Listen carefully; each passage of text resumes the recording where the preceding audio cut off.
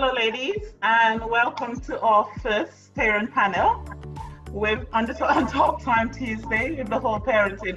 I'm really excited to have all of you here today because every one of you in your own right is doing something in the community to move our community in diaspora forward. And I really appreciate you all being here. I feel very privileged and very lucky to have each of you on the panel today to discuss a very pertinent and very timely topic and on talking to children about race and racism. Now, I would like each of you to introduce yourselves. Tell us a little bit about you. Tell us about who you are, so our audience knows a little bit more about each of you individually. Shall we start with Tiffany? Sure. So yes, hello everyone. My name is Tiffany Niles Queensborough. I reside in Toronto, Ontario, in the beach, and I am a mother and a wife. A mother of 3 children, ages 9, 5, and 3.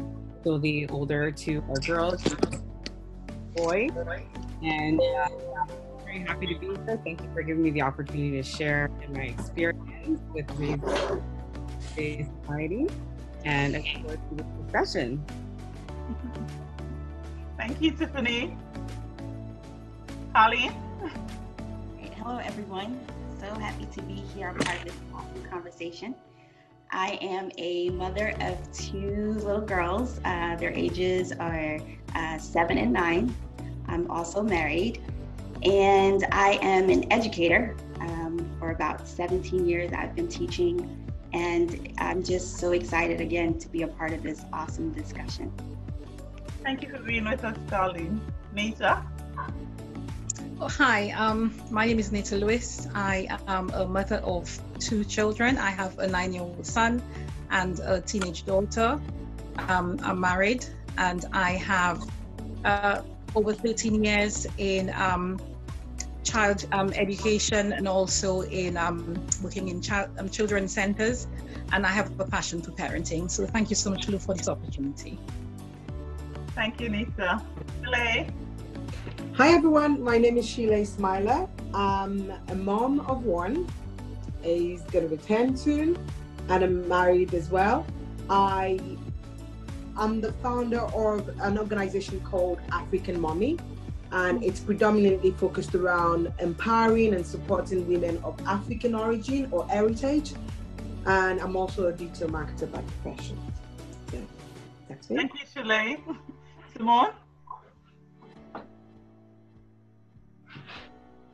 Hi, Lou.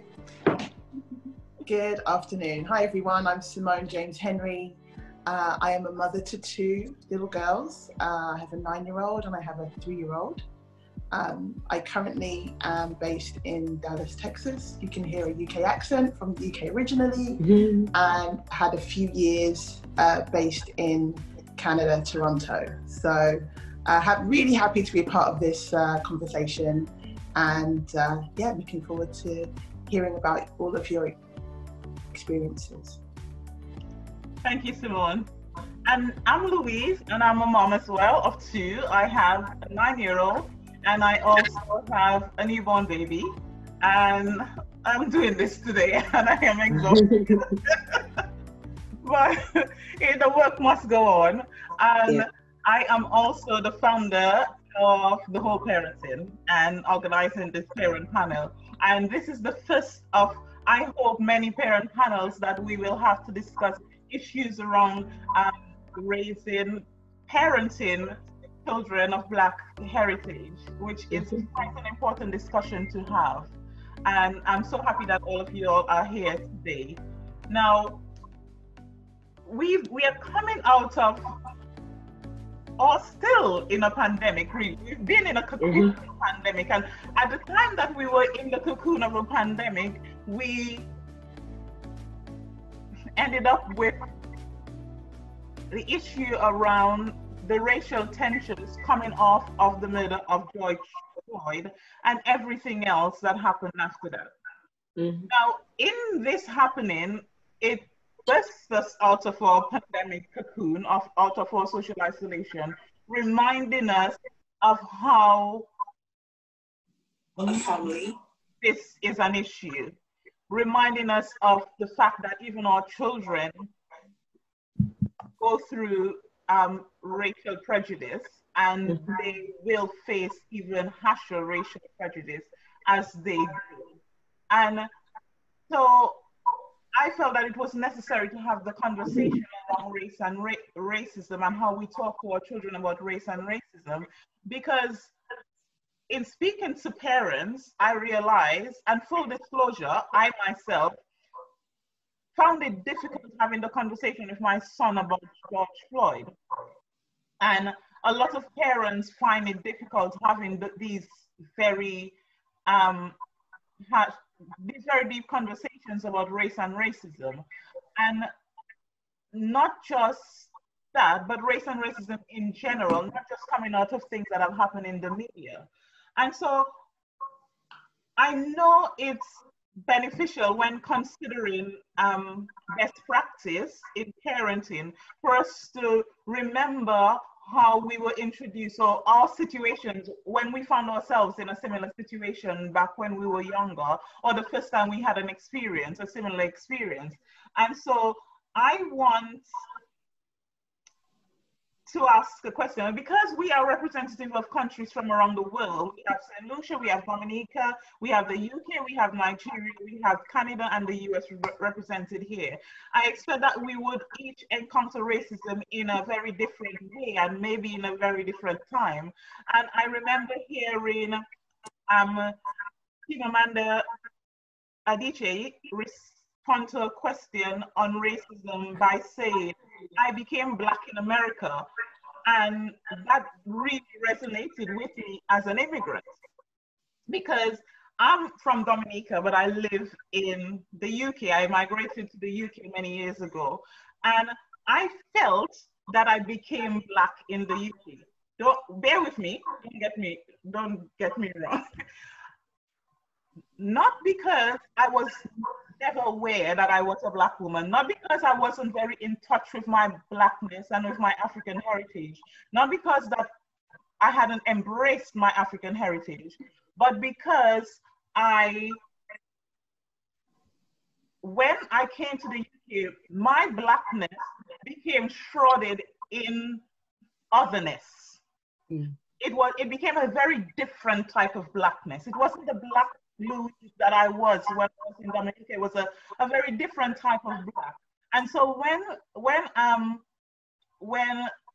Chimamanda made the statement, I said, oh, this is exactly how I've been feeling. And so I know that we all have different experiences. Now, Sheila, your hand is, so I think you want to answer the question. Do you remember when you became aware of racism? To be honest, I raised my hand because, as you just said, Chimamanda is from my country. I'm from Nigeria, and I was the same way. You know, I moved here 20 years ago, and I didn't even know I was Black. Like, I know you said that. We don't call ourselves Black people in Nigeria. We just call ourselves Nigerians. I'm Yoruba. You say you're Yoruba, you're Igbo, or you're Hausa, but you don't say you're Black. So when I got here, people started putting labels on me saying I'm Black. I said, I don't look Black. I'm not. The color Black is different. So for me, I was exactly like her. It was the same thing. And when you talk about the question about when did you experience racism, so I moved here over 20 years ago. I moved to Ireland, the Republic of Ireland.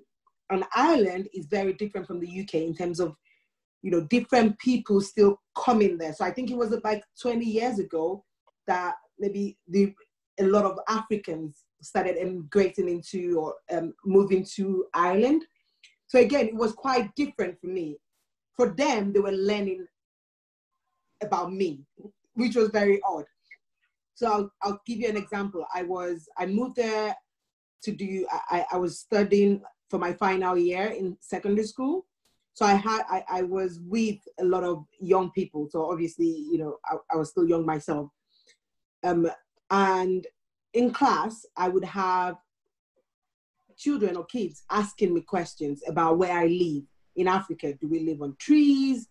Do we not wear shoes? This was, I know a lot of people have said the same thing, and I did have someone ask me that question. And even something as simple as when you're speaking to someone and they're not patient enough to listen to your accent. Mm-hmm. So it was a case where I had a thick accent. I was from Africa, you know, I have an African accent. English is not, I have my own native language. So English was my first language in terms of how we were taught in Nigeria. But again, it would be different from an Irish person speaking. So, you know, for them, a lot of children were impatient enough to even listen to me. So you can ask me a question as simple as, do you know where the class is? And I answer back, just telling them where the class is. But it's like, what? Like, what are you? I can't understand it. And they just, you know, shrug you off. So for me, as a teenager, it was quite difficult for me to say, like, can people even be patient? I even had teachers sending me to an English class, like an extra English class. Not because I didn't know how to write it, not because I wasn't good at it, I wasn't passing my exams. I don't know. It was just because we were foreign. So we had to have extra classes for English. And that had nothing to do with our grades, which was a bit odd. So if you call that racism, or I don't know, it wasn't blatant, but things simple as that. It is microaggression. Quite, yes, microaggression. So that was quite an eye-opener for me. And that was my first experience of that, I think. But yeah.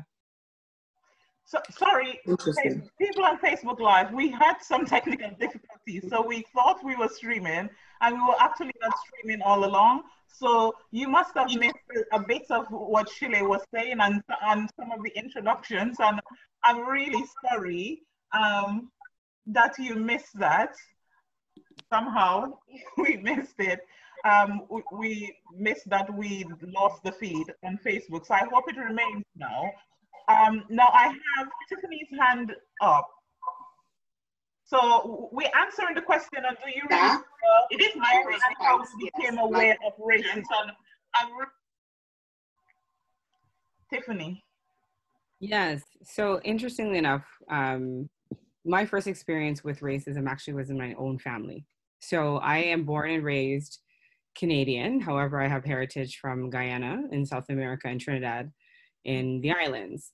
And, you know, I think when people think about racism, they think about everything outward, but we have a lot of microaggressions and racism within our own communities. And so when you come from a mixed race community, in my case, it's Indo-Caribbean, African-Caribbean heritage, there is sometimes a culture clash, and then there's also a race clash. So for me, I unfortunately, and the truth is that I don't think sometimes communities even realize it's happening because it's so ingrained in our heritage that when conversations are being said about those people, so those Black people, that's how they are, or you know, I've heard terms like monkey, and so I'm in the room and questioning, are they talking about? Because last time I checked, I look like those people that you're talking about. And so I think not realizing that it was racism, because I felt like I am a representative of this combined community, or I'm representing a combined community, but not identifying because I am loved by the same people who are actually being racist or racist. And so that was my first encounter. And so to follow that up in elementary school, not actually seeing color and being in a community in the downtown Toronto core, where in my time, everybody got along very well, and it was an economics thing. So everybody was basically coming in as an immigrant into the country. And so your experience was shared. You just didn't have any money, right? So you played with each other and everything was fine. It was not until I actually came into the residential neighborhoods and that we're in elementary and started to see groups separating and people identifying you as Black and not wanting to engage. So it's interesting how, you know, I'm going back to first encounters, but then how racism comes into your life from different people in different times. So that was experience. Colleen, thank you, Tiffany. Yeah, so I too, I was actually born in Suriname, but lived in Guyana for a little bit. I came to America at the age of 7. And so my first experience with racism would have to be students, my classmates making fun of the way I spoke, the dialect that I had. And that was, of course, challenging because I've been in a community or in a country where everyone talks like that. So all of a sudden, I'm being made fun of. But a little bit later on, I remember my little brother was on his bike riding in our community, and he was stopped by a police officer. And the police officers essentially kind of harassed him. Like, he's just a kid riding his bike like any normal kid would be doing. And they just harassed him. And I think they gave him a ticket or something like that for riding his bike on the sidewalk. And he had no clue. And so my mother was so upset.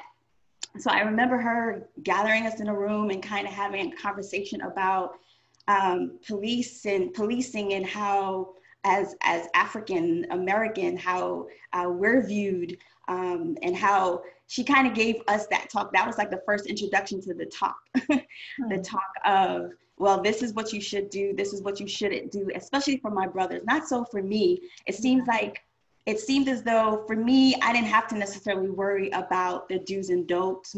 My brothers, it seemed, I had to worry about that more than I did. So those were my very first introductions to racism. Thank you, ladies. Sorry, Simone. I'm sorry. I'll add my 2 cents into the conversation. As I said before, I'm from the UK, but currently residing in the US. Now my family's heritage is Jamaican. So very, very, very strong family structure. Was great to experience from birth, right up to moving.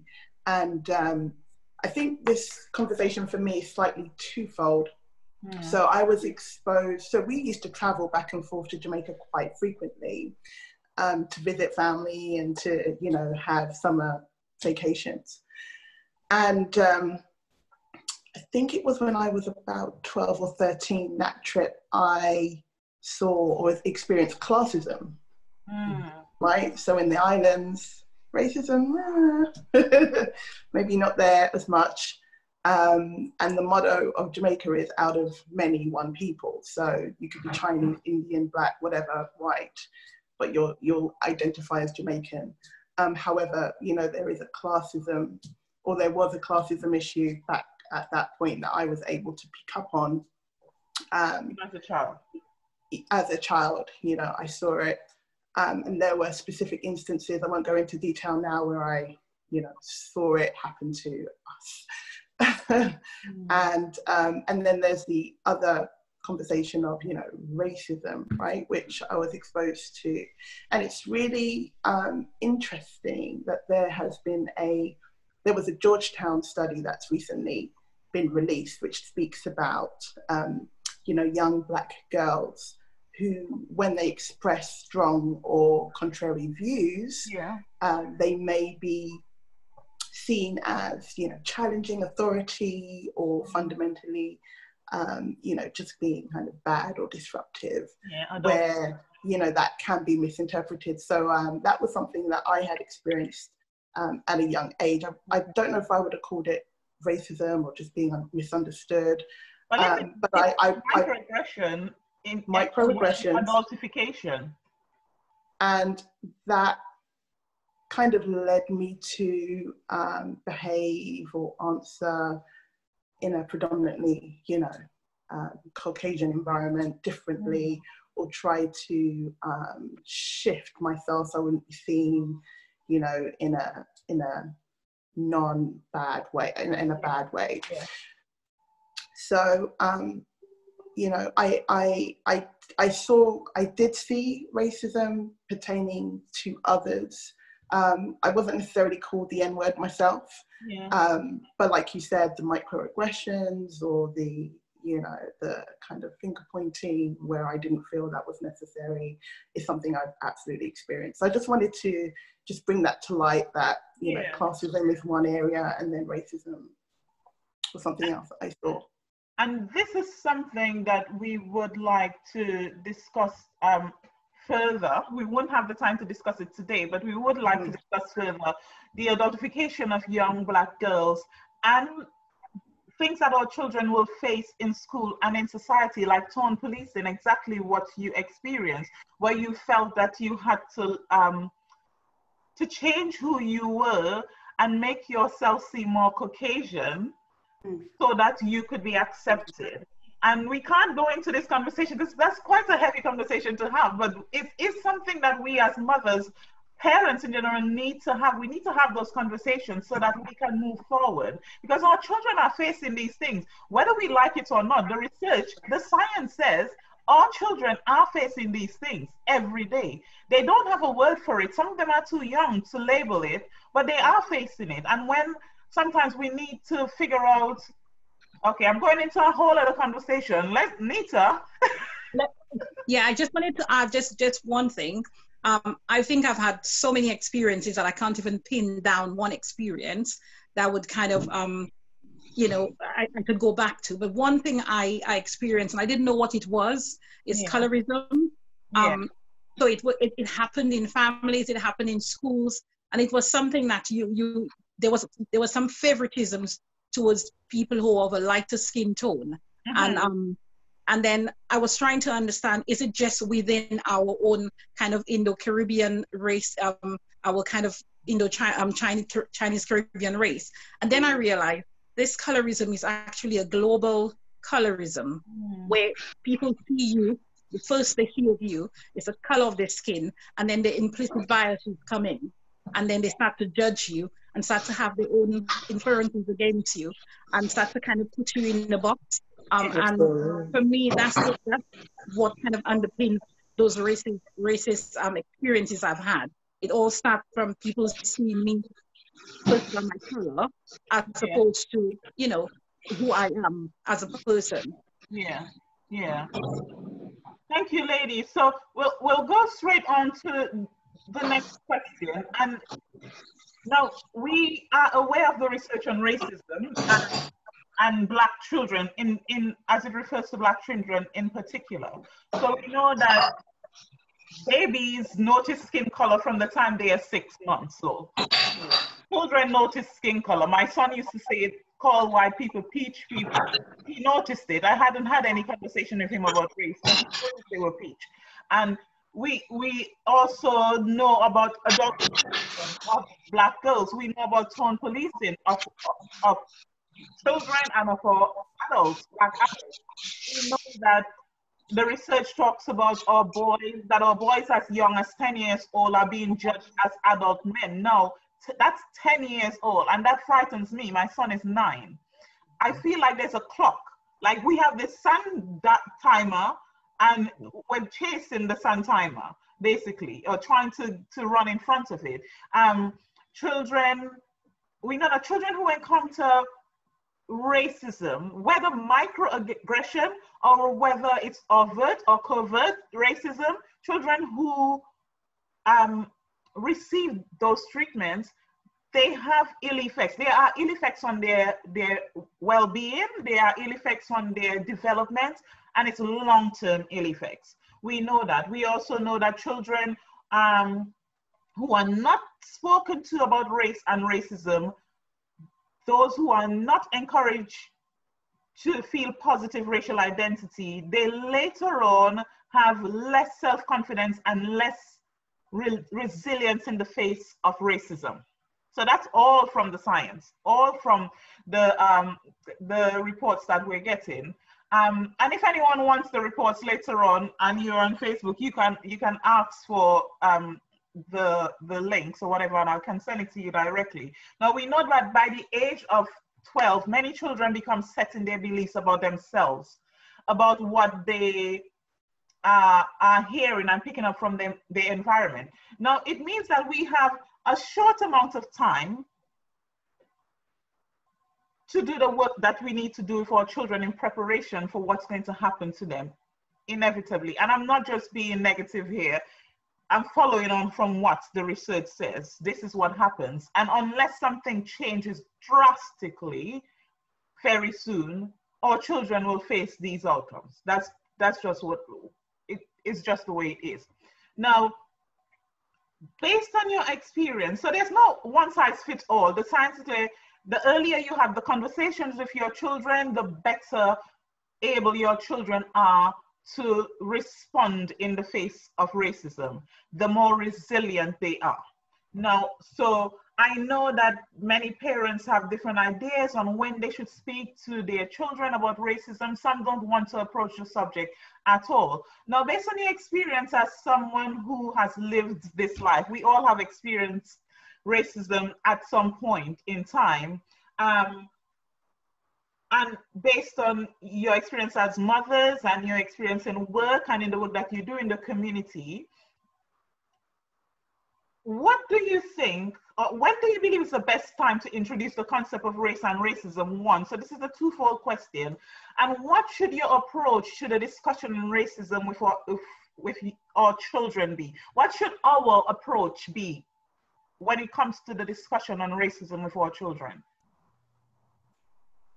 And I'm talking about in terms of an age-appropriate ways as well, and developmentally appropriate. Carleen, your hand is up. So for us in our family, it started from as soon as they were able to identify color. In the literature that they were reading, the children's books, even the children's Bibles, what we exposed them to early on in terms of like the TV shows or all things, anything that they were exposed to, we wanted to have a firsthand input in what it was that they were exposed to. Yeah. So not that we were limiting other cultures, right? Or saying, okay, we can only watch Black shows with Black people or brown people that look like you, but we were very intentional about that. Yeah. And so from the shows that they watch and from the books that they read, they would start to ask questions like, why do we, if they did see a show where they were not represented, their skin color wasn't represented, we would say, they would ask, so mommy, daddy, why is it that we don't see ourselves in this show? And so that's when the conversation about racism or just race and color and having them appreciate their color and love their the color that God created them with. I think that's like the very first introduction for them. And so it's an ongoing conversation. Yeah. So even in light of all that is happening in our country, in our world, as it relates to racism, this is not a conversation that's just sprung on them just like that. Like this is something that's ongoing, that we continue to, as you said, age appropriately, be able to express what it is that we're seeing, but more so what they're seeing, and have them have the opportunity to kind of talk it through and let them be the guide, opposed to us guiding the conversation. Yes. The other thing that you asked, what was the other thing that you asked? The latter part of your question. So it's what should our approach to the discussion on racism for our children include? I think you kind of touched on it a bit. So the age and the approach, how do you approach it? What do you include in that conversation? And I think you touched on it a bit, but you could expand on it if you. Sure. So I think it's very important. I think it's very important for children to know the language. I think that's important. Know the language of what is racism, what is microaggressions, what is implicit biases, what does all of that. So we start from there, just educating them in terms of the language, so that when they are able to express themselves, they're able to express it in a very specific way.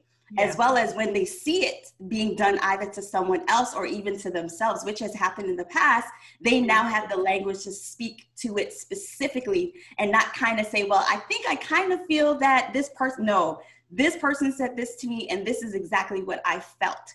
And so also, other than the language, building the language for them, the vocabulary, I think also having them what was I going to say? The thought just slipped my brain. Having them, oh my gosh, I can't believe it. Oh, affirming them, right? After you have the language, but also affirming them with regards to who they are as brown people, as Black people. And so that they don't ever feel like they are lacking, because the world may make it feel as though they're lacking, but they are not lacking anything. And so those are like one of the first steps in taking to helping your child better understand racism. Yeah, in that conversation. And I like the bit about affirming your children. Thank you, Carleen. Tiffany? I sign off on many things that Carleen said. So I would say absolutely. So making that distinction between race and racism is so critical for our home. So the initial component is race, and actually respecting and celebrating that everyone is different. So as early on as preschool, which I find is that's when these start to creep up, where you're seeing children playing only with people who look like them or reflect what they look like and how they behave.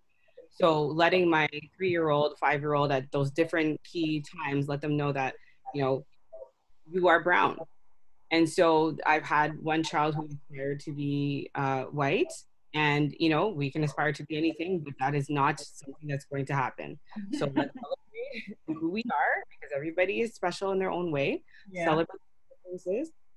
Similarly to Carleen, all media, books, television, any form of gaming, anything of that must reflect you as much as possible. And I'm sure, like many of you in the group, are very intentional about this, not to exclude anybody else. And I do incorporate, whether it's toys and dolls, in their model of engaging playing.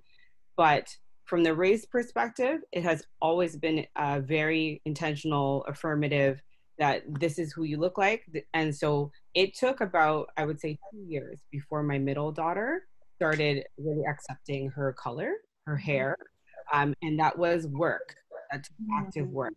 Now it's actually come around where it's like, Mom, look at this brown girl on TV. I want to be just like her. But that took active work, especially when you grow up in environments where it's predominantly white. Yeah. Component to the racism piece is that, so that's where I choose to do slight proactive work and then reactive work. So we've had incidents, unfortunately, where I can give a story where my eldest daughter, they were playing a game with her classmates. And so there was a line that was drawn on the sidewalk, and the person that was coordinating the game said, anybody that comes, anyone that's playing this game that has a red t-shirt, come over on this line. Anyone that has black hair, come over this line. Anyone who's white, come over this line, which left an Asian child, a black child, and an Indian child. So, or South Asian, I should say, respectively. So, you know, those are the things that come up. And then I say to Sasha, what does that mean? Or that's the doctor's name. I say to her, what does that mean? How does that make you feel? And have to reinforce the conversation of how awesome you are, how beautiful you are, how important you are. But they actually recognize, children recognize the distinctions, not only as someone mentioned earlier in classes, but in race, and the opportunities that come with that. So we have to have a conversation about, you know, what's happening in the world. Yeah. How are you going to react in these scenarios? And making sure that not only are her parents and her family reinforcing these principles, but your teacher is aware. And what does that mean in terms of engaging the classmates and having them understand how that makes people feel? And further to that, the principal. So when we talk about community involvement, so to add on to what Carleen was saying earlier, community is so critical in terms of making sure that your children understand how valuable they are in this time.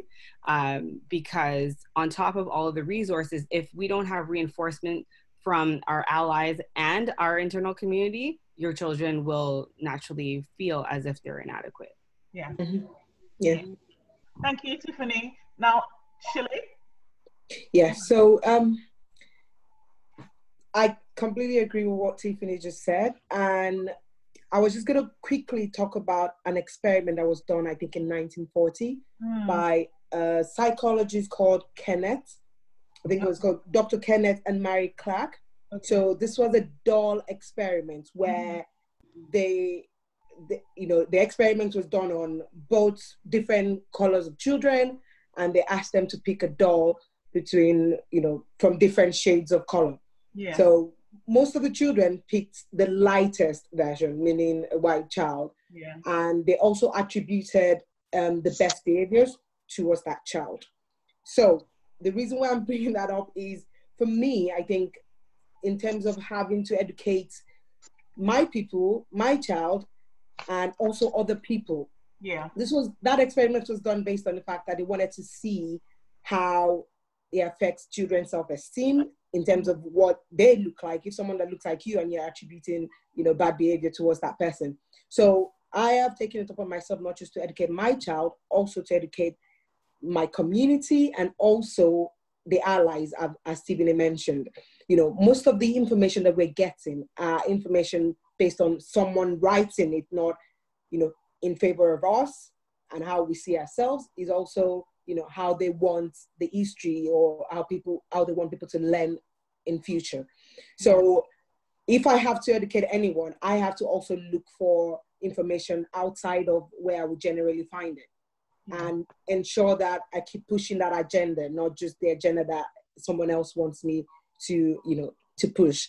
So saying that, during the George Floyd information, or George Floyd issue that we had with George Floyd, his death and everything. So we took it upon ourselves to also speak to the school, to also educate the children, people that don't look like me, to make sure that that conversation was had. Yeah. So I can't continue to keep educating my child without, the wider community, or where he's going to be going to school, or the people he's going to be speaking, we don't also understand the situation that is going on. So we make sure that that conversation is being had in school, and also I continuously speak to him, not just speak to him on, when I'm angry, or as he said, not speak to him the way we feel at the moment, but speak to him and consistently tell him about his root, where we're from, and also just visit the place as well on a regular basis. So it's very easy for him to then educate people on the playground. So if someone calls him and says, "Oh, you're African, you're this," no, I'm not. I know exactly where I'm from. I know, who I am, and they can also keep educating children as well. So I can leave him with that knowledge without me having to worry that someone else is going to be teaching him something that isn't necessarily the agenda I want, or the real facts, so to say. So I think that's important for us all, not just look inwards, also outward, to continuously, push that agenda and making sure, we keep teaching people what we should know, and also what's missing. So my community does that very, very well as well. Just pushing the positive agenda of African people, Black people, and continuously doing it. Shule, you have a boy, and Yes. Nita, you have a boy as well. Tiffany, I think you have a boy also. Yeah, that's all. We see in the media, and we're still in the conversation. I'm just expanding this question. So when you have the conversation with your children, is it necessary, and at what point do you start talking about self-preservation and safety protocol? So we're mostly here, Canada, the UK, America. We all here live in predominantly white societies. We come from across the globe in diaspora, but we live in predominantly white societies.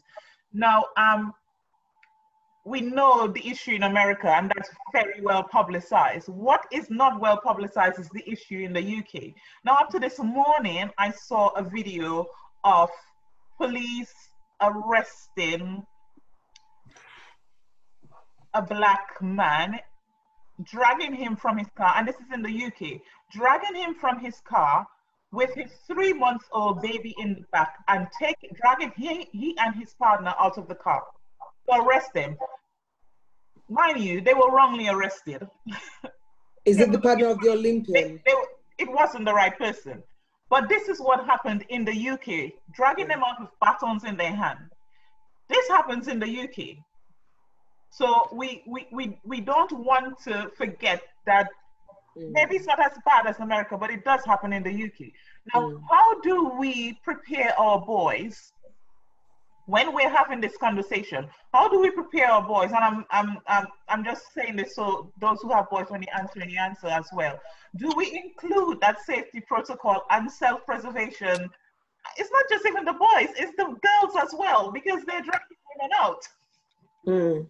I mean, I know more men are dying, but they're dragging women out as well, and they're shooting women. So how do we include this in the conversation? Do we include this in the conversation? How do we start it? Having a conversation about police brutality is a harder conversation to have than having a conversation about just about racism in general, because the people who are supposed to protect you, you are fearful of them. How do we still speak to the children about this without them feeling afraid? That's a good question. About them feeling afraid. Anybody? Nita? Yeah, it's a really, really difficult one, because the kind of like the behavior or the approach from the police towards Black men, again, it stems from those implicit biases and fear, and well, they would say they fear Black men, but I think it's all those biases of how they perceive Black people being more aggressive, you know, always having weapons or linking with drugs and gangs.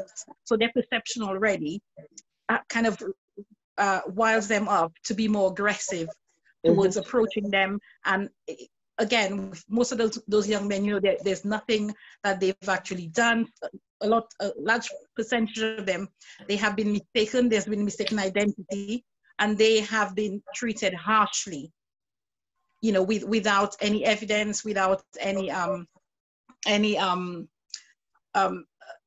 they've not been brought before the court or anything, but before they're almost given the judge and the jury before they actually have any facts about what the issues are. So it is a difficult conversation to start with you know, my son, to try to explain to him that, you know, if a police approaches him, say when he becomes a teenager or young man and he's driving, to leave his hands at 10 to 2, to just, you know, try to be very calm, to not be emotional, and try to answer the questions as they're asked. But we've seen that happen. We've seen people as calm as ever, and the result, you know, is death for some of them. So having the conversation is just really, really difficult. Sometimes it doesn't matter what approach you use for your child. The decision or the attitude of the police and their approach, you cannot control it. So it's almost like you're having those conversations over and over, preparing them, giving them the social tools, strategies, you know, having those learned behaviors, modeling things to them, and yet still they would go out there and something tragic can happen. Yeah, I guess it does feel like it's almost like you pulling straws, and who draws the shortest straw. But I guess at the same time, there are things that we can teach our children about how to respond to keep themselves safe. And I hate that we have to have this discussion. I really hate that we have to have this discussion, but I guess it's a discussion that we have to keep our children safe.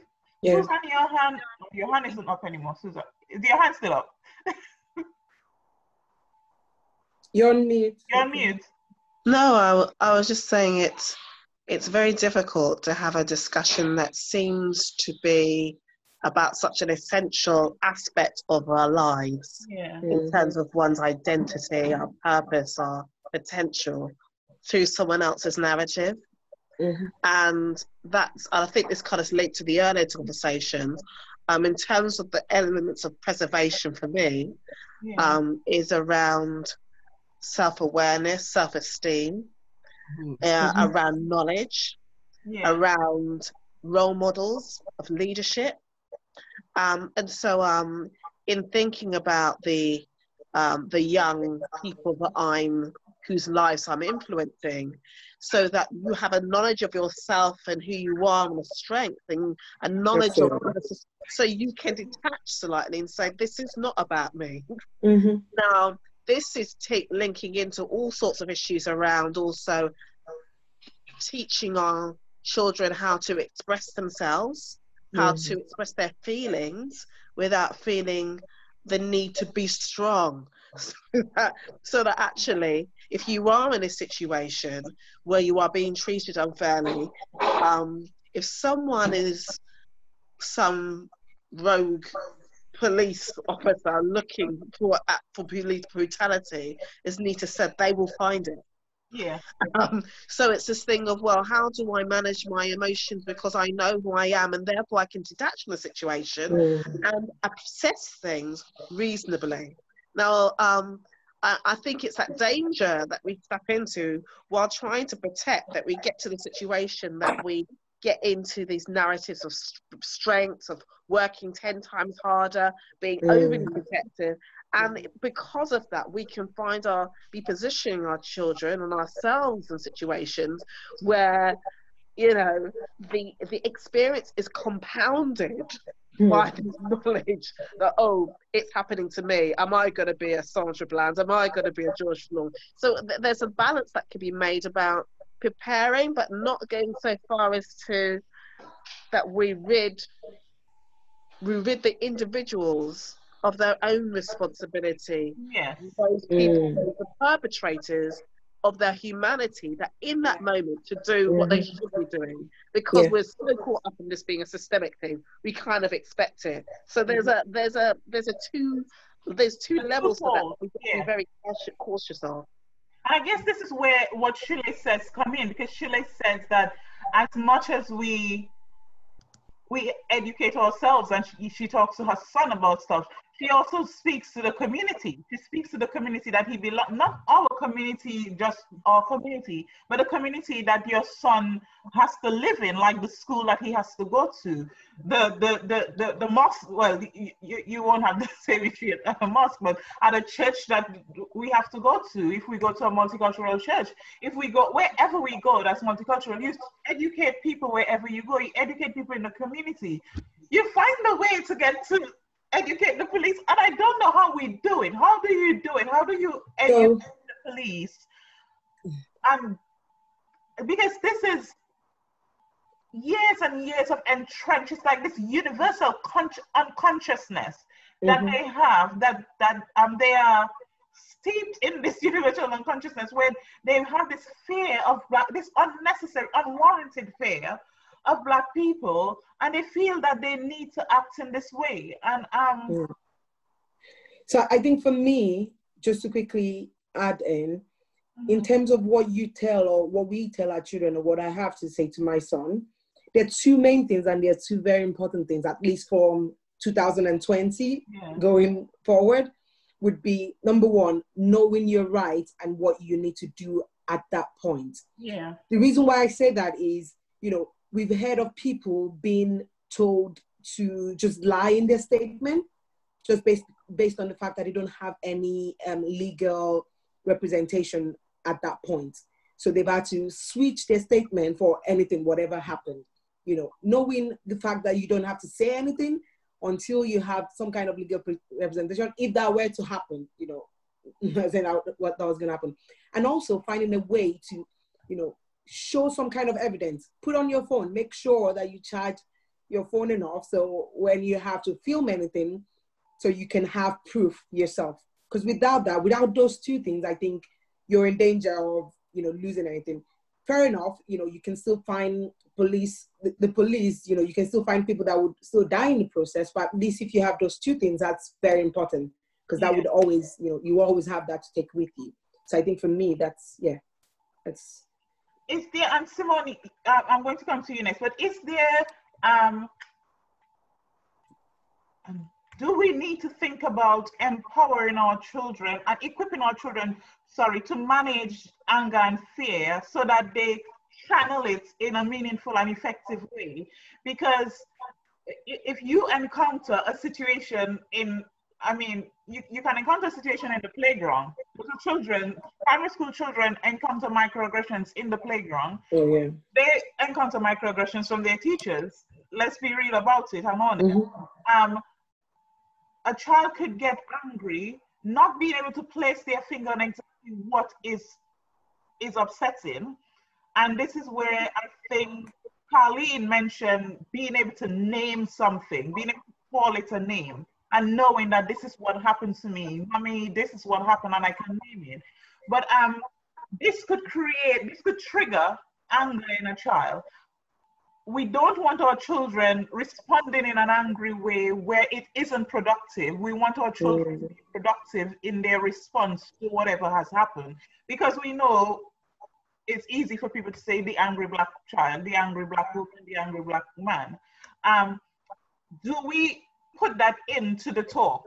You know, talking about how we manage our anger and manage our emotions. And is it even more important for Black children to have good emotional and social intelligence? Yeah. Wow, Lou, that's heavy. So firstly, I want to say that with my now 9-year-old, we have created somewhat of a safe space at home, that if anything happens, whether it's with a friend at school, whether it's something that's happened in the house, or like whatever, you have a safe space to come home and or speak to me or my husband Nigel about it. My former CEO at American Express, a African-American man, Kenneth Chenault, one of his mantras is, you can only control what you can control. Yeah. Right? So how can I, as a mother, you know, control this whole dialogue about race in the best way to get the best out of my 9-year-old? Yeah. So there are a few things that have to happen, I think, before the talk happens, right? So as a child, Carlene spoke about affirmation from baby to whatever age. I think that's something that's necessary. I have moved now, this is my 3rd country. So as a parent, it's my responsibility, first of all, to understand where I am in the world and what is happening in that country pertaining to racism, right? So there is education that has to happen on the part of the parent to understand what is going on where you are. You know, this year you could be in the US, next year you could be in Australia, year after that you could be in Korea, wherever. Know the land of where you are, educate yourself, okay? Carlene also spoke about, and Lou, you touched on, you know, books and TV and all of those things that can influence that you know, can influence the child. As a mother, I have to know how best does my child receive information? How best does my child learn? And I know that my 9-year-old loves books, she loves movies. So that's where I started. I started buying her self-affirming books.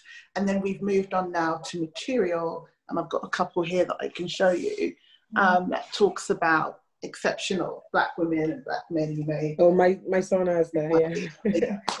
Okay. These are great. And here's another one that I'm getting my hands into, which is the history of Black people in Britain, because I want to speak about school, okay?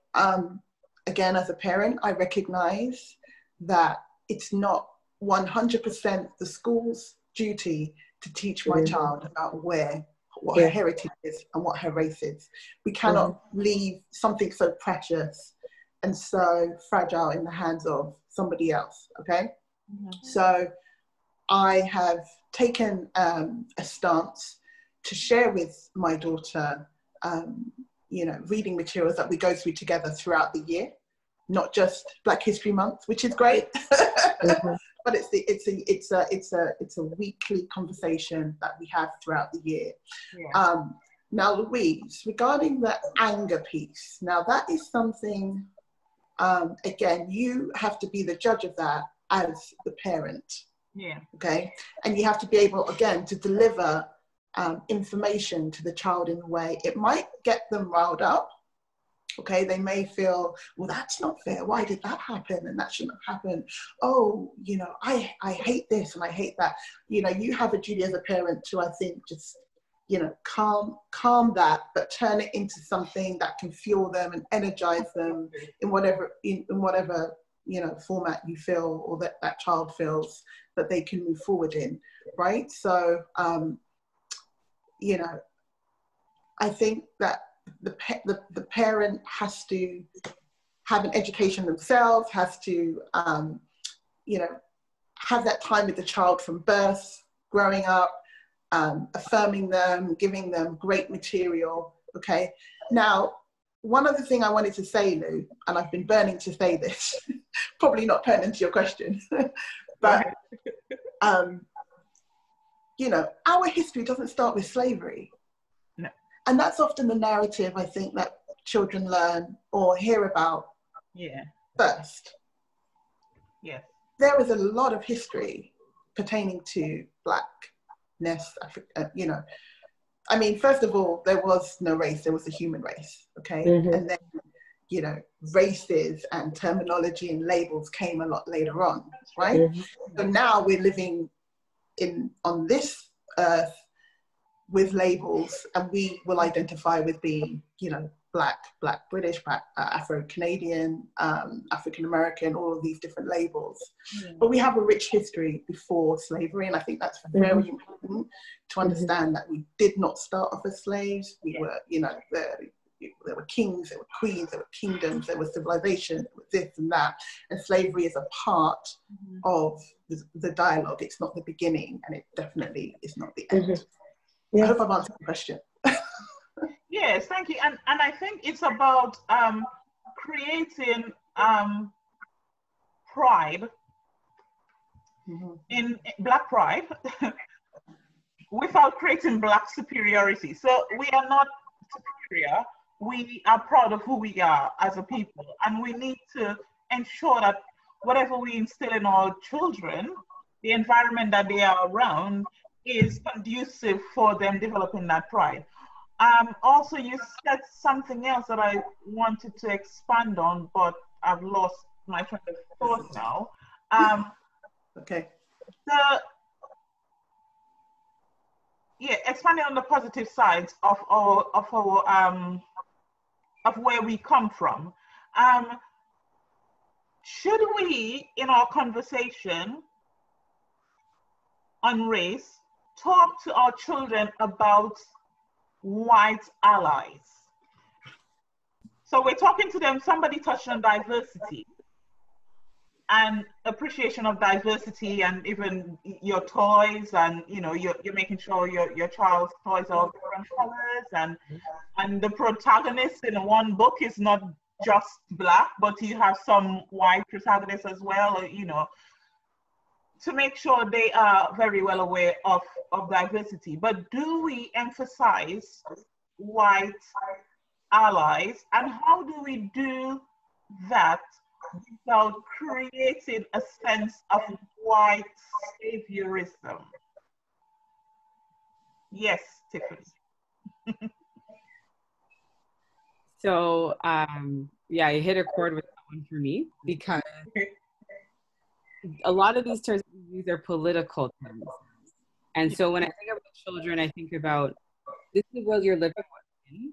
It's an international space. Yeah. We are designed, well, based on my beliefs, to be with one another. Yeah. Depending on the space that you're in, it may be more or less of you. And so ultimately, when I think about allyship, I actually think that's for the adult realm. Yeah. I think so too. Children, you know, bringing together everything that was said about, you know, reinforcement and edifying our children, is to recognize that as a child, when you engage with anyone, regardless of color, that they are to respect you, to treat you with fairness, and it goes both ways, obviously, and to care for you. And in their action and in their behavior towards you is what actually, to me, defines allyship. So to me, I try not to use that term in particular with my children. I'm not thinking of it in terms of using the terms, because I think using the political terms is going over their heads. But the concept, so because it's easy for our children to start thinking that if the white police, who is supposed to protect me, is hurting people like me, then maybe all the other white people might not like any brown and Black people. So I think that conversation, that message children could get that message, or the message could be misconstrued. And so what I'm asking is, do we make sure that our children know, or that our children don't see every other white person as being against us, but that we have some people who are fighting the fight with us, marching the march with us, and this has been happening from eons, you know, from day dot. So that's why we get to relationships, because, and I think that happens in stages. So my son is 3.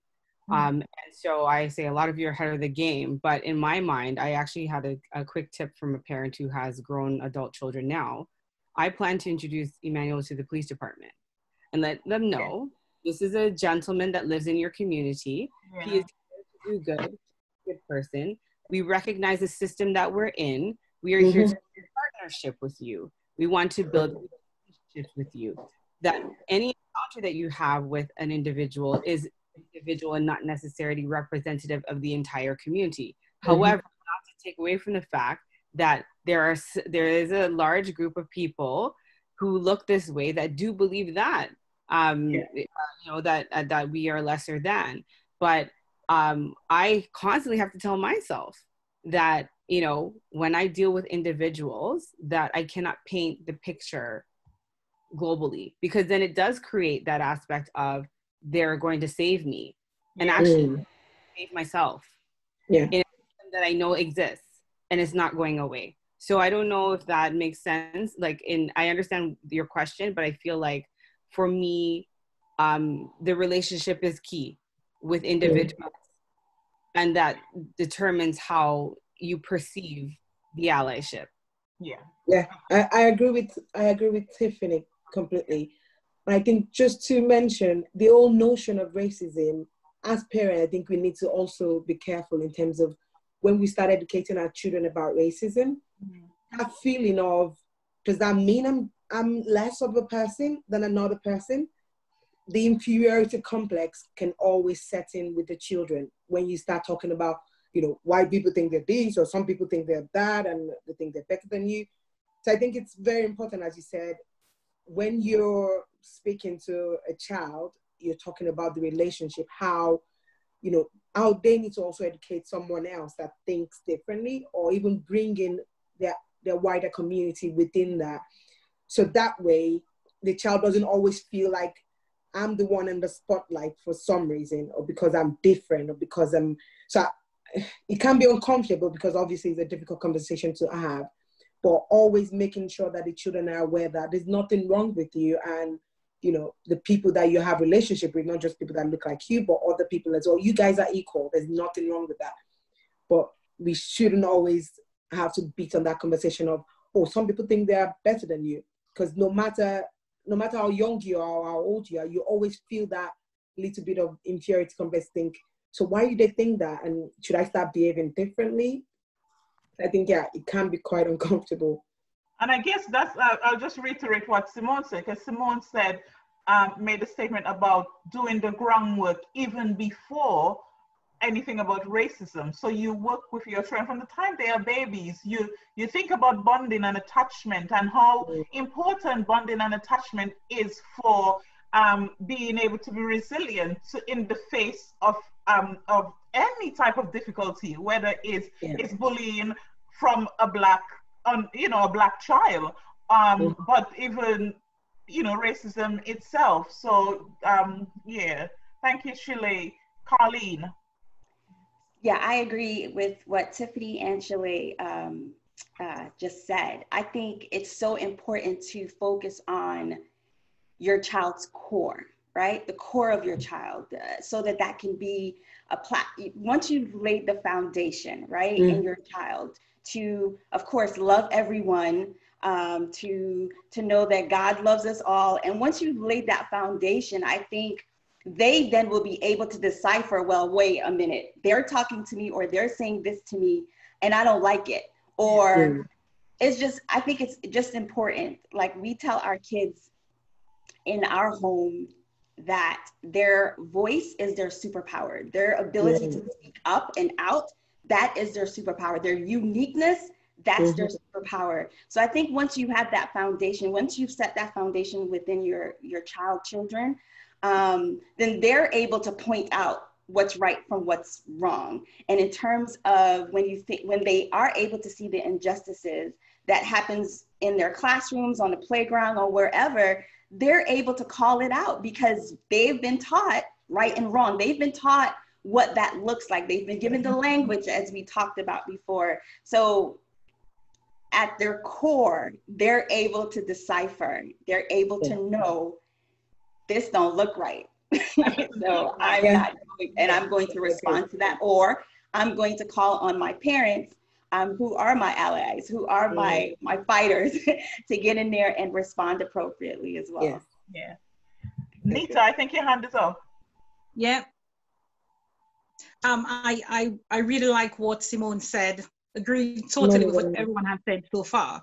But I think it's just as you were saying, Lou, about when you're bonding with a baby, I think it's just as a parent, when you're raising a child, you're trying to instill those positive characters in your child. You want them to learn about fairness, equality, diversity. You want them to see the world for what it is. I think once they have all those different traits instilled in them, they automatically grow and see race as something that's equal. So their mindset is already being formed to see racism or to realize racism. So if they don't see fairness on the playground, they don't see equality in their schools, in their workplaces, in their environment, they start to recognize it. And then once they come back and they have those conversations with us as parents, it's up to us to strengthen them so they can build that emotional resilience towards what they see as not being fair or not being equal, and seeing themselves as less of in a society. I think educating our children from a very young age, and I just think there's this lack of information or books or resources we can use as parents to educate our children, or it was not what was forefront in schools when we were growing up. It's something we have to start to kind of like dig around for. But I think there's a plethora of information now that we can use. It's us using that resources and not using the traditional resources, probably not the traditional rhymes and all of that, but starting to build those things in our children from a young age, and they will start to recognize who they are. They'll start to appreciate their history and not start to feel inferior as they start to grow in the community and not see a lot of people like them and thinking, oh, well, white is right, so to speak.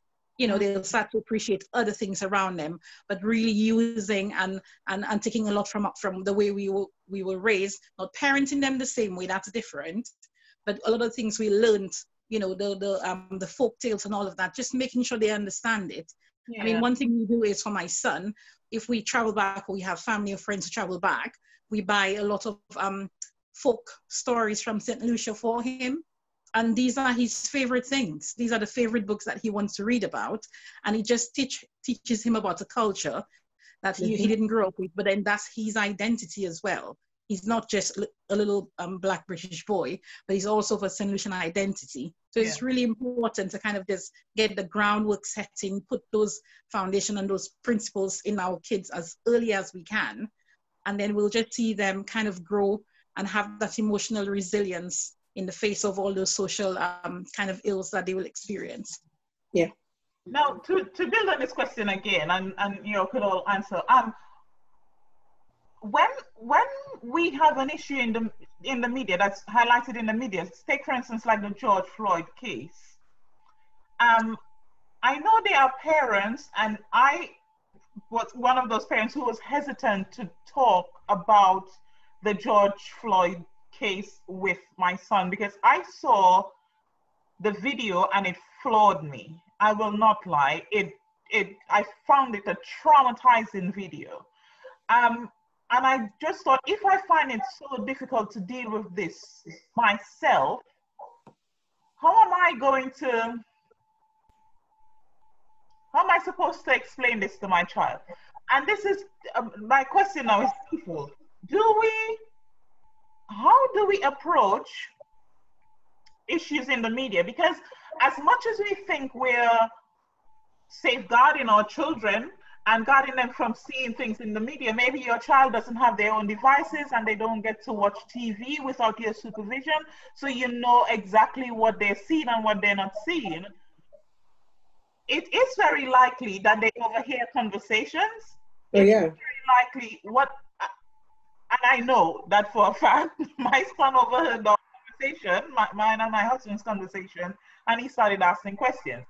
It is also likely that children feel the stress in a secondary way, and very young children may not know exactly what is happening, but they will be feeling something coming off of mommy and daddy that they don't quite understand. How do we approach those conversations when things that are so heavy are happening? How do you approach the conversation with your children? Do you understand what I mean, or am I just wrong? You understand, you understand. I want to first say, well, if I can go first, I don't know.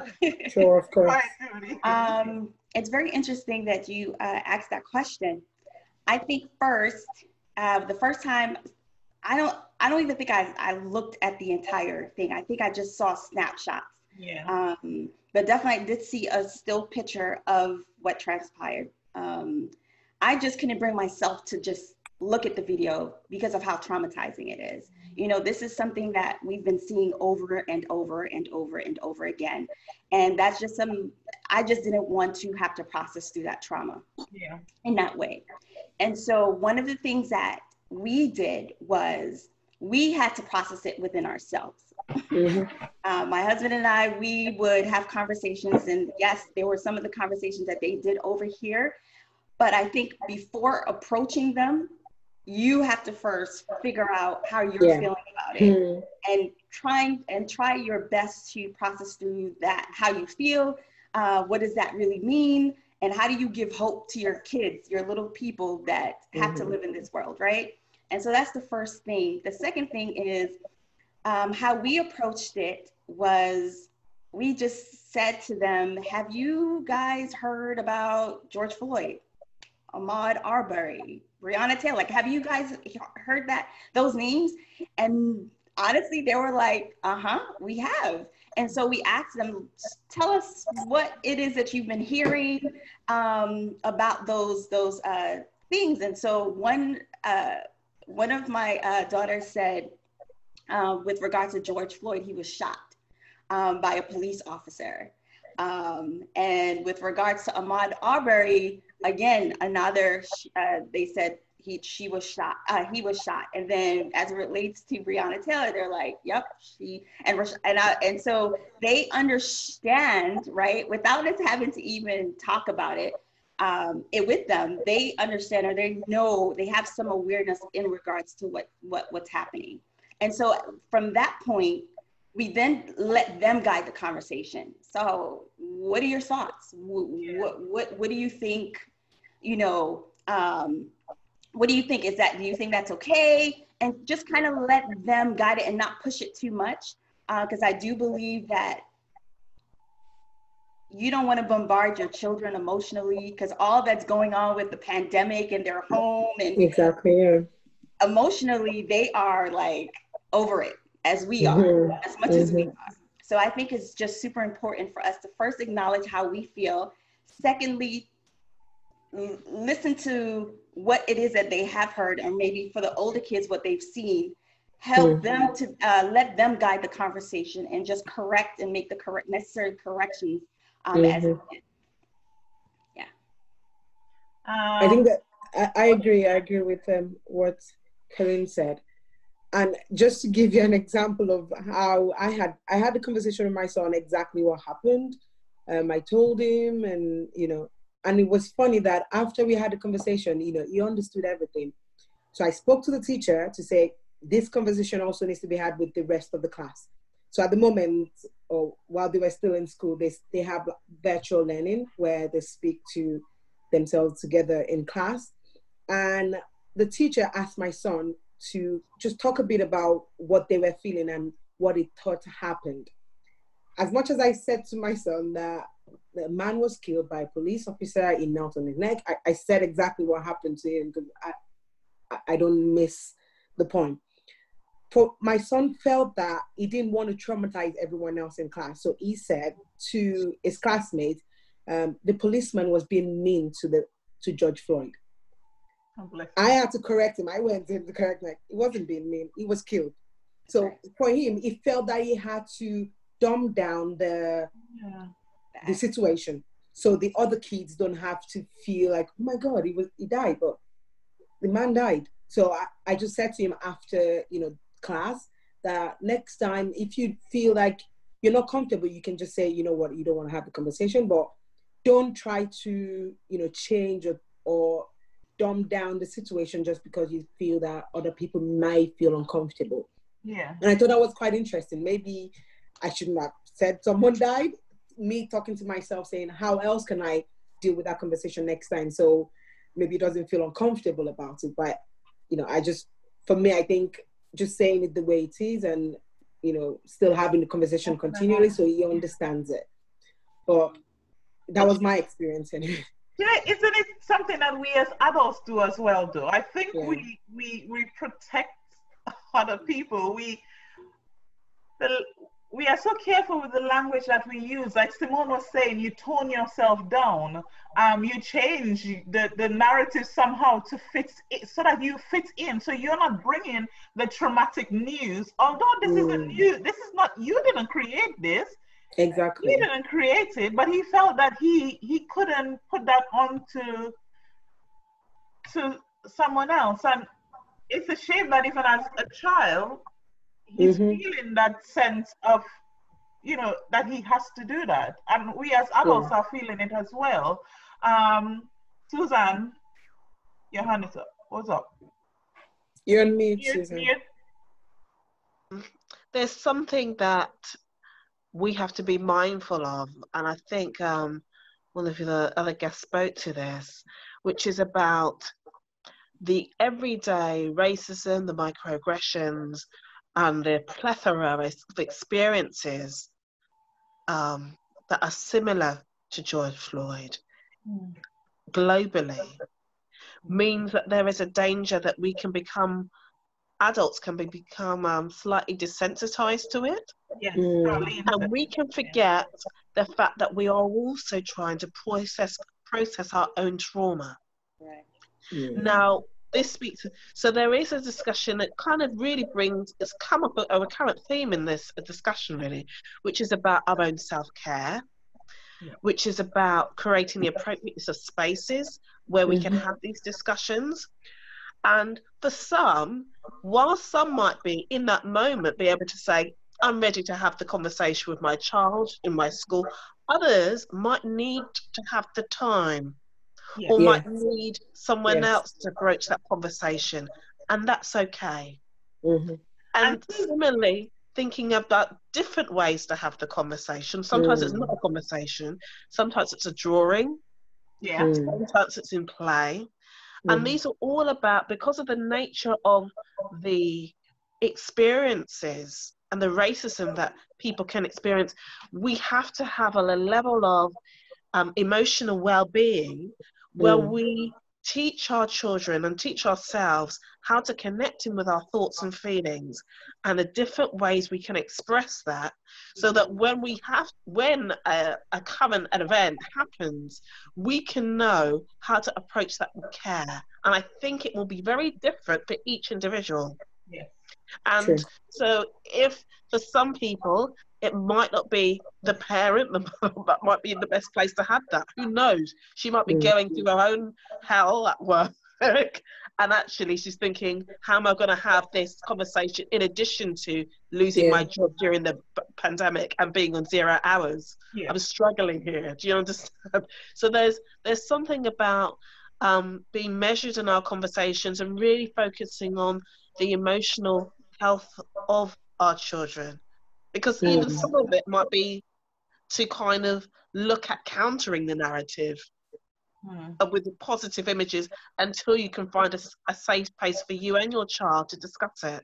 So I don't think there is a single answer to all of this. I think this is a whole picture of different approaches around well-being and emotional intelligence and self-care and all those things about safety, psychological safety, the identity safety, all of these things that are needed in order for us to position ourselves in a position of strength and empowerment for our children, regardless of the circumstances. So it doesn't feel that we're always reacting to something and reacting to someone else's gaze and someone else's narratives. Provide a space through all of that where we can claim back the narrative and have something positive and affirming, and even within the George Floyd situation, to find something that can be enlightening and affirming within that, so that there's a positivity that comes out of a brutality. Yeah. So Susan, you took us into our next two questions, and we're running out of time. We've been talking for quite a while, ladies, and we're running out of time. So let me ask the last two questions, and if we can answer in a way to wrap it up. So the next two questions were, one, how do we prepare ourselves as parents to have that conversation with our children? So what do we do? What do we do on ourselves? And Simone, your hand has been up, so I'll take you first. So you answer both questions. What do we do on ourselves so to prepare ourselves for that conversation? Because we don't want to go in all guns blazing, and we're not okay.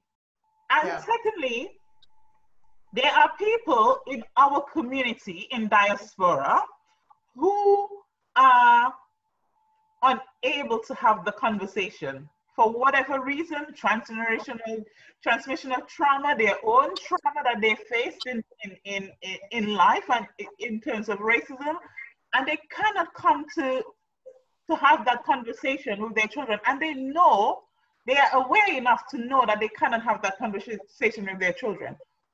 How do we have a responsibility? Because, and these people want to have the conversation. Do we have a responsibility to our community to try to help these parents have the conversation? Do you think that there is room for that? Should we take on a responsibility as in a whole to speak to support other parents to have that conversation with their children? Am I making sense? Yeah. Simone. Okay, Lou, I'll take the first question. I'll let one of the ladies take the second question. How to prepare.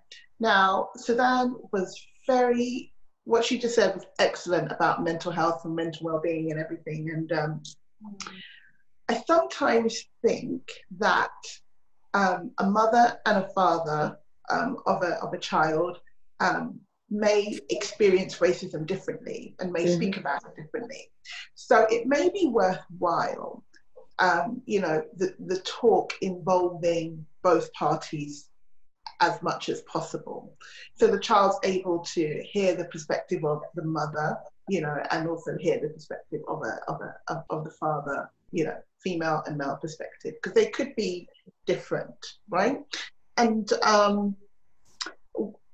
again, my daughter's 9, and I don't think it's one talk. I think it's many talks over time for her, and that's what I think works well for her. And then lastly, I'd like to say, we are our children's best teachers, right? I am not the best teacher. I'll put my hand up now, but I definitely try. So ultimately, how I react, how I respond to things, and I will speak to racism here and now, ultimately my child is watching, right? And I'll give you a very quick example, right? Come from a pretty good family, working class, both parents in the home, and me and my brother. Now, my mum worked in corporate banking in the UK. Now, back in the, I'll say 60s, 70s, 80s, early 90s, very few people in her position, she was head of her department in banking, made it to those kind of positions, right? Like being a Black woman. They were able to buy a BMW. Now, back in the, I think it was 80s, that was a big deal, But with that come the comments, come the, oh, what is she doing? You know, to get that kind of car. What's this? And you know, she doesn't deserve that type of, to drive that type of car. But my mum was able to form really, really good relationships and do excellent work, right? So when it came to, you know, salary negotiations, she was on top of her game, et cetera, et cetera. Now, what she was able to share with us as a family was, you know, directors are coming in, and I'm talking 5, 10, 15, 20 years, and she would never be promoted to director level. She was never once promoted. She was more than capable. She trained the directors. They would come in, she would train them, they would leave, she'll train the next one. So she's training all of these guys, and they were all male, Caucasian males, every single one of them, and she never got the opportunity to be promoted. Now, taking that experience of my mum showed me, you know, life at that time in corporate. Now for her, what she really wanted for me was to, you know, get myself a great education so that maybe, you know, that wouldn't happen to me in my past as it had happened to her. Okay. So watching how, I looked at her and kind of watched how she addressed what happened or what was going on, right? And taking that experience and learning from it, and then deciding to go through the route of, you know, going through it, university and working at different jobs, etc., helped me to deal with, you know, racism as I think about it and as I see it. So I'm just saying all of that to say, you know, our children are watching us, and as we experience racism, as we share, they are listening, and ultimately, you know, however we react is how they will also react. So we just have to be very careful with, you know, how we deal with situations that come you know, to us and our families, because ultimately they will likely take similar routes. Yeah. I'm out. Shirley, your hand is up. Yeah, so you mentioned two things. So how do we help people to understand how to speak to people, because they can't, and also how do we prepare ourselves, right, as parents? Yeah. So I was just going to share, I don't know if you guys, most of you would have seen this, I don't know, but I'm just going to share. Have you guys seen this? A Parent's Guide to Black Lives Matter? I haven't actually seen it. Yeah, I have a copy of it. Okay, so it's a resources. It's a company called Yelpies. So they took it upon themselves to actually, you know, put something together for parents, because again, for me, I can only go by what I think and, you know, how I speak to my child. So I think I found this really useful, either sharing with parents that I think may not necessarily know how to speak to their children, and also me using it as well to educate myself. So it talks from anything from introduction to Black Lives Matter to how you speak to your child about the George Floyd matter. So, but this was after I spoke to my son, so I got it late.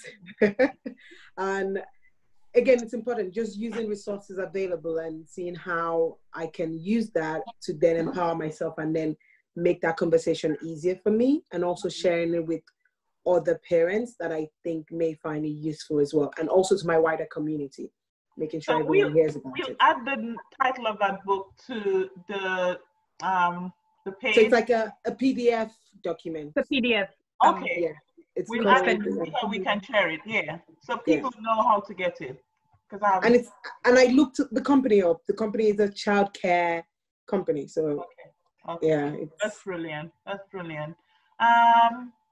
Tiffany, your hand is up. Is your hand up? So I just want to raise consciousness that I can say it in a privileged way, but we all in this group have a two-parent home for our children. And so, I want to recognize all the parents who are single. I want to recognize parents who are raising Black children that are not Black. Yeah.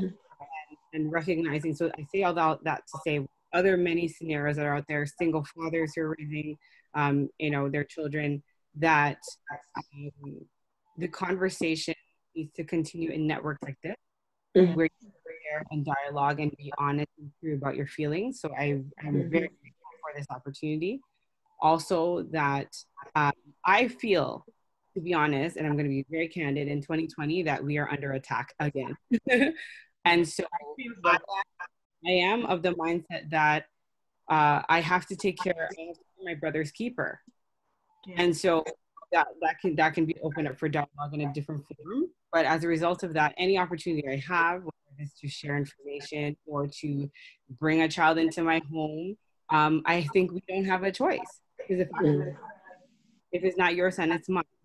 Or it's not your daughter, it's mine. So I'm very, very conscious of building relationships, strong relationships for our children. I mean, Simone is on the call. My daughter is very close to hers.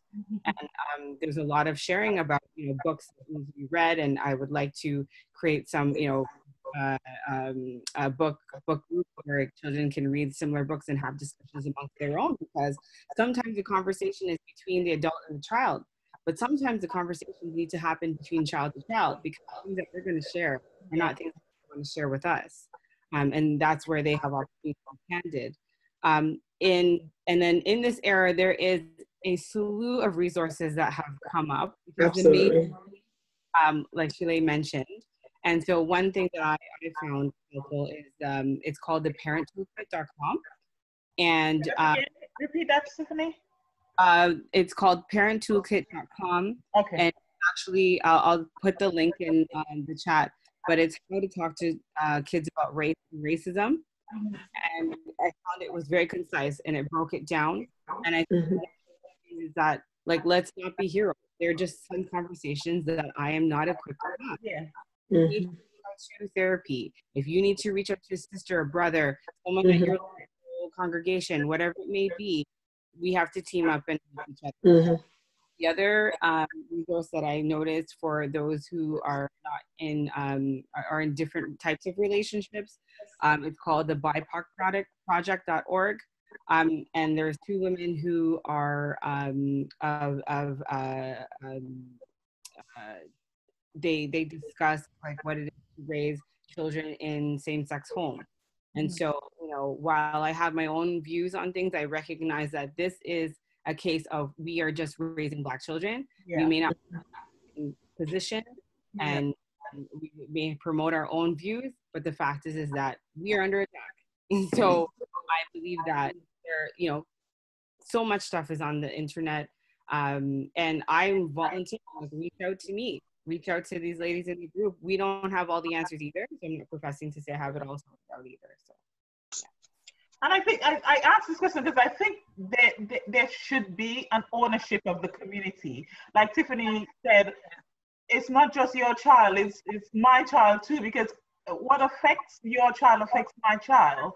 Yes. Kind of a domino effect. And we need to recognize that if somebody is struggling to have this conversation, necessary conversation, because we know what the research says about children who haven't had that conversation, we have to help that parent some way. I think we have a responsibility to the community to do that. Just quickly. Yes. Yeah, just quickly, Lou. Just to add to Tiffany's point, I didn't want that to be missed at all. When you say community, we're looking at all races within the community. And there's an onus on parents from all races to actually start to have those conversations on race and racism and normalize that conversation in their households. So it's not taboo. It's something, we live in in a diverse community. We have a multicultural community. So all families need to start having those conversations as early as possible to say that there are children in your class, there are children in the community of different races, different ethnicities, and normalize that conversation so the taboo-ness around it will start to be eradicated. So along with racism. So I think when people see races as normal, people of different races as normal in society, I think that's when people will start to say, well, everyone, this person is equal, this person is equal to me. But the inferiority, I think, will start to be eroded from the community when every household white, black, yellow, have those conversations from the inception of their children. Yeah. Yes. Ladies, we need to wrap up. So I'd just like last words from each of you. Sorry. If everybody can give their last word on the matter. There's so much more to discuss around this topic. And I wish we had the time to discuss it, but we can't stay on forever. And this is why we have this panel. So we have this space to discuss topics like this that are pertinent to us as parents and our children. And hopefully we can reconvene soon enough to continue conversations along those lines. And thank you so much, ladies, for being here. But can we have last words from you guys? Anybody? Tiffany, I'm sure I can quickly say mine. So my pledge as a parent is to make sure to keep educating everyone around me, the wider community and myself. Saying that, there's another resources that, you know, I think all parents should know about. Yeah. There's an organization or a company called Imagine Me Stories. So essentially, it's a book company where you subscribe to it, and every month your child gets a series of books by Black authors, majority. So I think for anyone or for parents that are looking for where to start, that would be a good resources to tap onto. Register or subscribe to the book club, and then you get, on a monthly basis, you get books by Black authors. That's one thing. And yeah, I think it's important for everyone to keep educating people within a space and also outside of that. Yeah. Tiffany, I'm going from top to. For me, when I say network, and I don't mean in the traditional work network, I mean connection, community. Socially, I'm totally on board with you. But more than ever, just show love. Like, show love to your child, because as Simone said, that's where it starts at home.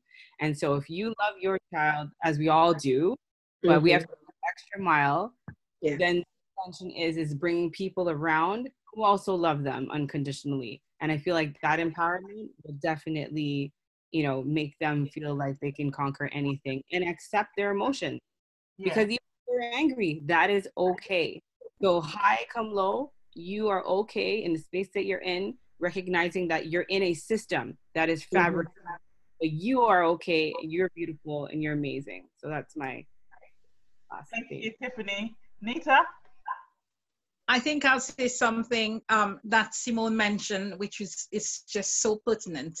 Create a safe space in your home where your children can come and openly share their experiences. Just make sure you're available for your child as a father, as a mother.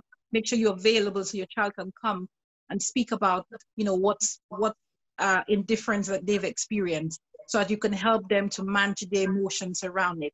Because as they grow, it's not going to stop, it will continue. So being a shoulder for them, being that strength for them is really, really important as a parent. Yeah. Simone?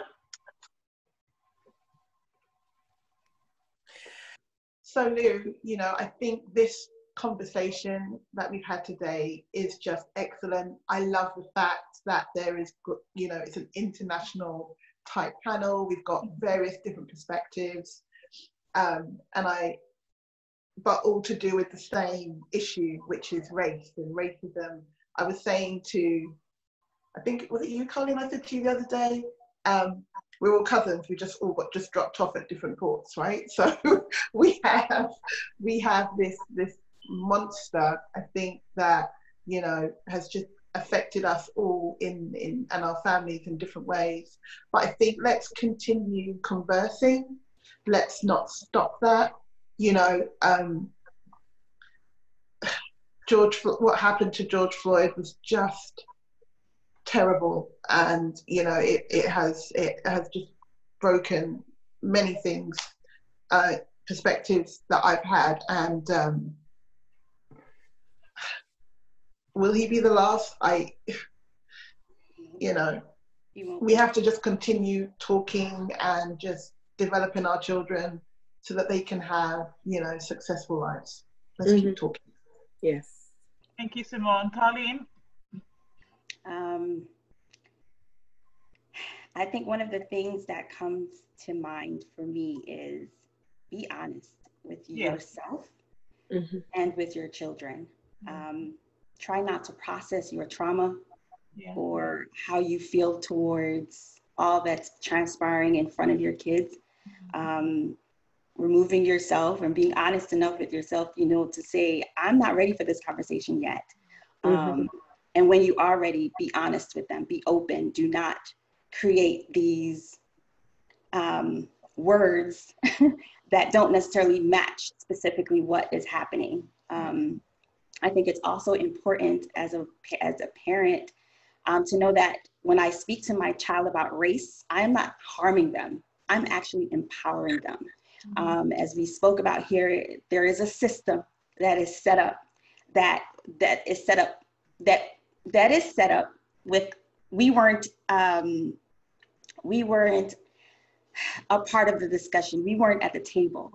And so it's very important for us to teach our children and affirm them of their uniqueness, of how amazing they can be in spite of this system that says you can only grow but this high, or jump this high, or grow this high. I just think it's so important for us to, as parents, to just continue to try our best to wrap our minds around what's happening. And as Simone said, this is not the last time this is going to happen. This is something that's been happening since 1619. These deaths, public deaths, killings. And so I think it's just important as for parents for us to find the resources, find the buddies, find the connections to know that we're not in this on our own. Like, we have a community of people that will help support us. But yeah, that's pretty much all I have to share. But this was amazing. Yes, it was. Suzanne, last words. How can I follow up on the strength of the words so far? I would just say, in summary, building on what's been said, be kind to yourselves and tell your story. Amongst all the other stories that are being told, tell your own, and be open and vulnerable and honest about your triumphs, about some of the things that we might get lost along the way, and continue to do that. And that's what I want to continue to have with my children, so that, as the women on this panel have said, we can have those safe spaces where the diversity of our stories can be told. I think that's essential right now. Yeah. And I want to reiterate that we need to be honest. We need to be open with our children. We need to set the groundwork. The groundwork is so important. And that's outside of the race issue. You're setting the groundwork by building relationship with your children, and then the conversation, and then everything else will flow. Yes. Be kind to yourself, I want to reiterate as well.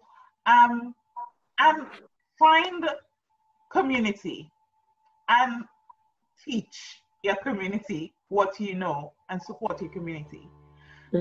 I can't express how grateful I am that you spent all this time with us. We've been talking for so long. We did not intend to stay so long, and we've gone far over the time. And I'm sure there might be hungry bellies waiting for us.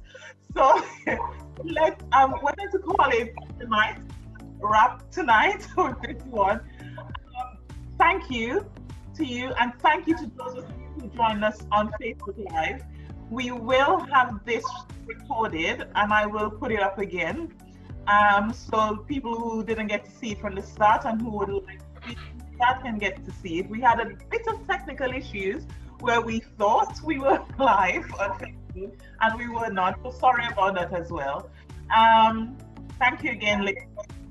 And thank you everybody on Facebook Live, and see you soon.